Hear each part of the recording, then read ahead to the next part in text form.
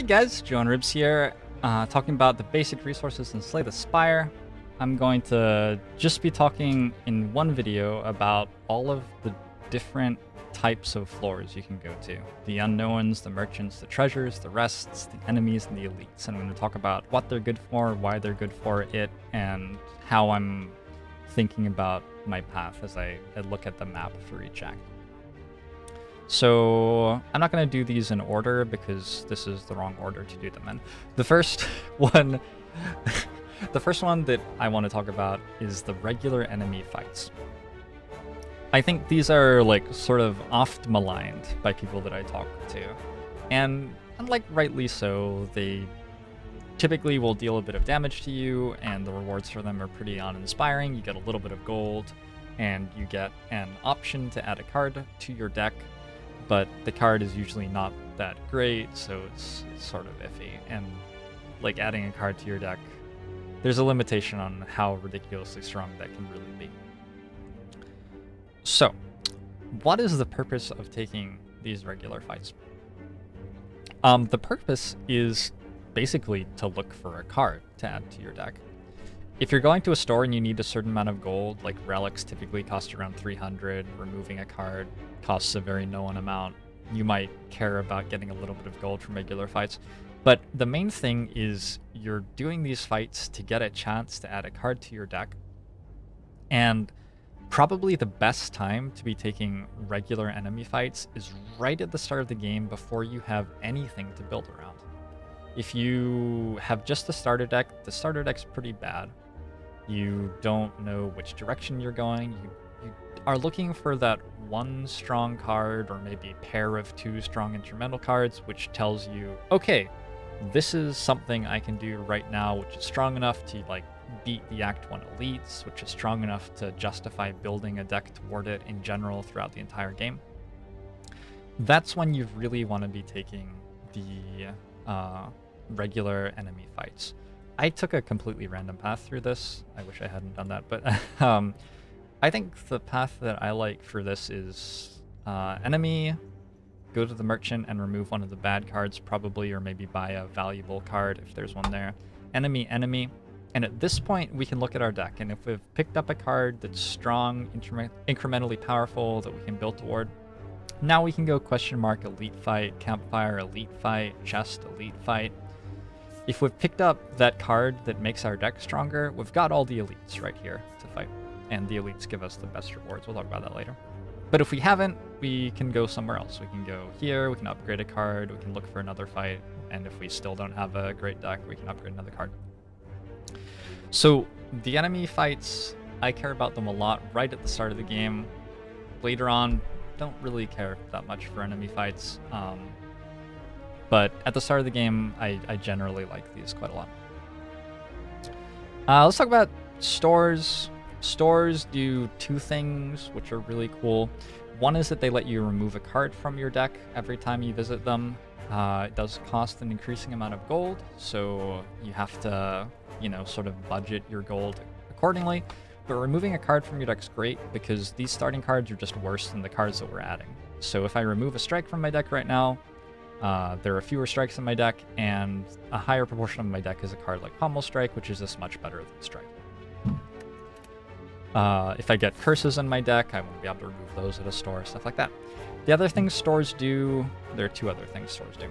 One is they let us look for some card that's very strong to build our deck around, or maybe flesh out our deck with a card that helps. Typically, I don't love spending gold on adding cards to my deck because we can add cards to our deck in so many other ways which don't cost gold, but there will be times when the card justifies spending gold on it. Certainly, I don't rule out the option. The other thing that they do that's really important is stores can have relics, and some relics are just so strong that they just bust the game. Just like, they're just so much stronger than anything else you could be getting from cards, for example. And so getting up to 300 gold for hitting stores can be a really important thing to do. On this floor, it looks like we had a path with two stores, in theory. If we could go to this store with 300 gold somehow, say we got a starting bonus which gave us more gold, and we go here and we see that there's no relic that we really want, spending all the gold isn't necessarily a good idea. We might want to just remove a card, and then we'll be able to get a lot of gold and maybe go to this store later and have enough gold to have another chance at a relic. So basically what I'm saying is floating enough gold to always have a chance to buy a really strong relic at the store has quite a lot of value, and it's something that you should be thinking about. You can also get potions at a store, so for here and we need a little bit of help in the boss fight, we could buy a potion that might help. And keeping in mind that we full heal it. Okay, this is getting complicated. Anyway, those are the things to think about there. Let's talk about campfires. I think there are a lot of people who really like paths with most campfires through acts. I tend to prefer paths with most elites, with the caveat that they're only good if you can actually kill the elites. But campfires are very, very strong, and the reason is that they let you upgrade cards. So if we upgrade our Pommel Strike, now it's a better card. This is a very, very valuable thing to do. There are cards in your deck which really benefit from upgrading a lot. Bash is a very good first upgrade on Ironclad because getting 3 vulnerable instead of 2 vulnerable is a huge difference.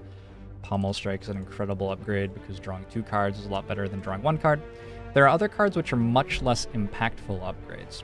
Upgrading a strike is not a very impactful upgrade because, 1, dealing 3 more damage it's just a little bit more damage. There are lots of ways to get damage in this game. But also, 2, we don't even want to play strike on our turn that much. We want to like bash Pommel Strike or bash defend or Pommel Strike defend or something like that in this deck. And as the run goes on, unless we get to a point where we just have tons of energy, we're very commonly not going to want to play strike on our turn at all. So it's okay to have, you know, some really good cards which you play every time you draw them, and then the other cards don't have to be that good because often you just don't play them at all. So yeah, campfires let us upgrade cards, and I think it's important to upgrade the cards which are important to upgrade, but also to recognize that you don't have to upgrade all the cards in your deck, especially if you're only playing like half the cards that you draw anyway. It doesn't matter that much if half the cards you draw aren't great. So campfires are great. Campfires are also the only reliable way to heal yourself. So say we're considering an elite path, it's really nice looking at this elite path that there's a campfire right there, because we can go to this campfire and heal if that elite beats us up, and then we can beat this elite with our new health. There's always a campfire before the boss at the end of the run, so you'll always have the option to rest before the final boss to get a little bit of health as well. Elites are the other thing to consider. So elite fights are tougher fights than regular fights for sure, but elite fights give you relics. In this run, we've done 2 elite fights. We have a Mercury Hourglass, which deals 3 damage to all enemies at the start of our turn, and a Letter Opener, which deals 5 damage to all enemies whenever we play 3 skills in a single turn. Those are a massive upgrade to the strength of our deck. Like, very, very, very large. It's hard to imagine a single card, like even a rare card, which could upgrade our deck as much as these 2 relics are doing right now. So getting relics off elites is very good. If you're strong enough to fight elites, I think you should generally fight elites instead of going to campfires. And if you're not strong enough to fight elites, you generally shouldn't do that. So the question is working out how strong you need to be to fight the elites. And that's actually a pretty knowable thing. There are only 3 different elites in each act, and you can work out fairly quickly. Like if you have like 100 hours in the game, is that quickly? I don't know. You'll start to pick up a very good intuition of how much you need in your deck to reliably kill elites. Probably you'll learn all about the Act 1 elites first, and then the Act 2 elites, and then the Act 3 elites, because you'll probably play Act 1 more often, since sometimes you die halfway through the run. But at this point, I just sort of know intuitively exactly how much my deck has to have to beat Act 1 elites. And so as I'm building my path to try to work out if I can get a lot of relics, I'm looking at, you know, my deck I look at my deck here or whatever, and I ask, is it good enough to kill elites yet? If it is, let's go kill some elites. Cool. The elites in Act 1 are extremely predictable. There's very little variance in the fights you fight against elites in Act 1. They basically do the same thing every time. The same is true for Act 2 elites and most of the Act 3 elites. I think the hardest fight in the game, I think actually tougher than any of the end bosses, is there's an Act 3 elite fight with two... They're actually relatively low health enemies, but they have an attack which puts 2 burns in your deck, and it's random whether or not they use it. So a lot of the time you just kill them, whatever, no big deal. But sometimes they put 4 burns in your deck like 2 times in a row. And if you had a small deck and didn't get a great first and second hand, you're just dead. But that's like the highest variance of the elite fights, and that's why it's difficult, because it can have some really nasty variants for you. The rest of the elite fights are pretty knowable, and you sort of understand exactly what's going to happen in them and can play around them once you get used to fighting them. So, yeah.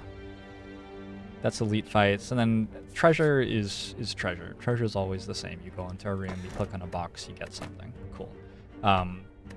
It would be cool if you could get more treasure somehow, and question marks can actually have treasure, but in general, there's no way to get all 3 of these treasures because we keep going this way, so we generally get 1 treasure per act, and whatever other chests we get from like killing the boss and things like that. The last thing to talk about is question marks. And question marks are sort of fascinating. If you play Faster Than Light at all, I think of question marks much the same as I think of empty jumps in Faster Than Light. Where in Fast and Light, fighting ships gives you very reliable, constant return on your jump. You're always gaining stuff constantly. Question marks give you, bad things sometimes. Sometimes they just don't really do anything at all. Sometimes they give you really good stuff. It's very variable. And the things they give operate on sort of perplexing axes. Like sometimes they give you a card to your deck which you weren't expecting to have and you're not even sure if it's good. Sometimes they give you like 100 gold and it's like, oh, now I have to work out what to do with 100 gold. Sometimes they let you remove a card from your deck, and that's cool. Sometimes they take 35 health away from you and give you a relic, and like these things are all just really difficult to analyze the value of, because 35 health, a relic, how good's the relic? Was our health important right now? I don't know.